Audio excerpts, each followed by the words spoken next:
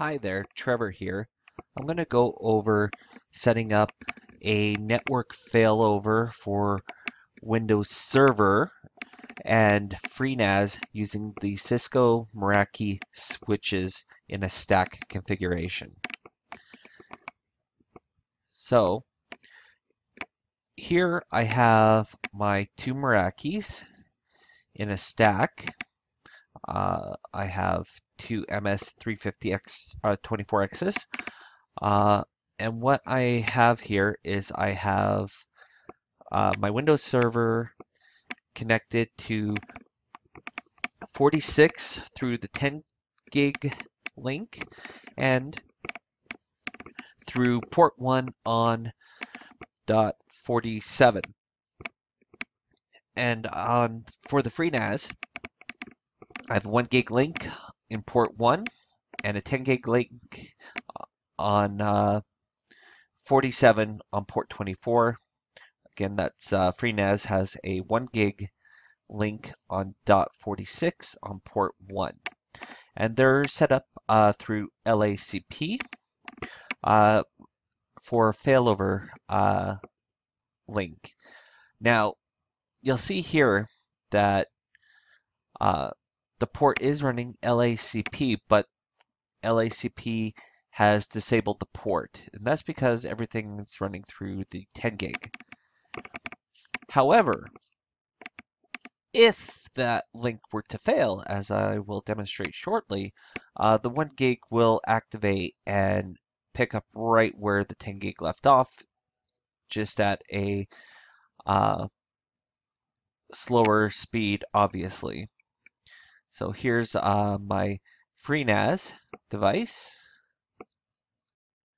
So my FreeNAS device here, I have a go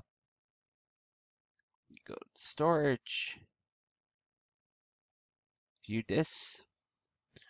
I have 4 4-terabyte drives and four 3-terabyte drives with a couple 80 gig SSDs. And here's my USB boot disk, which runs FreeNAS. I go into storage here, and then I bring up the volume status. You can see here that I have one ZVol and 4 mirror nodes, and I have a cache and a Zilog. So when we go to our Merakis here, we see that it's all green, and we'll bring up our Windows Server here. Now we're going to run a test on D. So I'm going to run this test on a 1 gig on our D drive, which is our iSCSI target.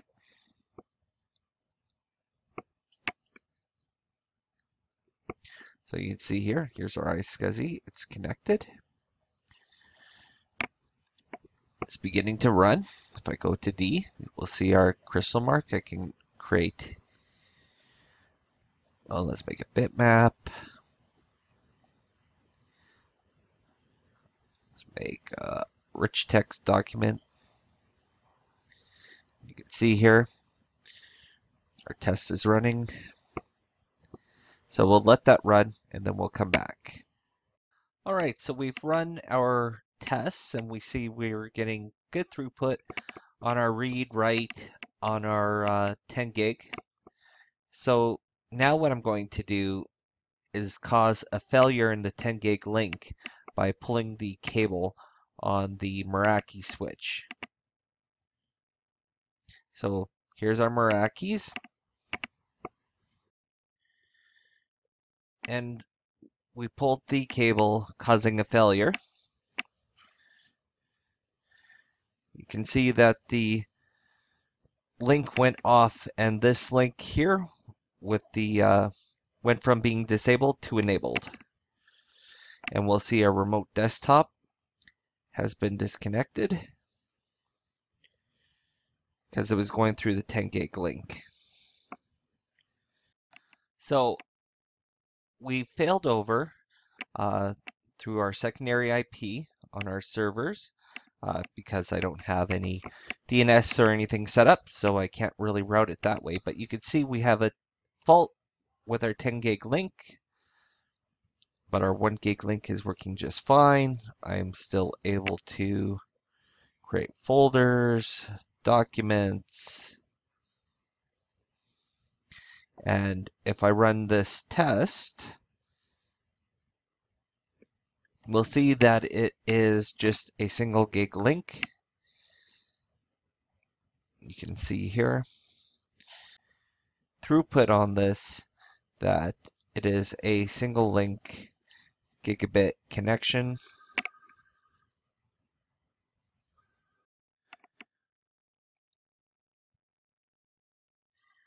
So we can see that our network is severely limited with the 1 gig link, but it works well as a failover.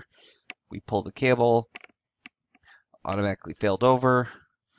Very little lag between the pickup. And when we restore, very same thing.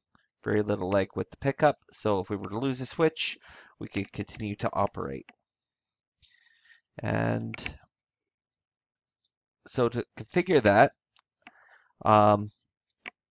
we have our network adapters here, but they are not teamed together. They're separate on Windows. However, they are teamed on our NAS setup through our interfaces, through the leg here. These are leg together using the same IP interface. That way then we don't lose the connection from the Windows server to the FreeNAS. And the failover pretty much happens automatically. As you know, the Merakis are also set up as LACP, though they automatically disable the 1 gig links if the 10 gigs are in use. I hope you found this tutorial informative and useful. And if you have any questions, please feel free to contact me via Twitter, email, comment down below, and I will get back to you as soon as I can.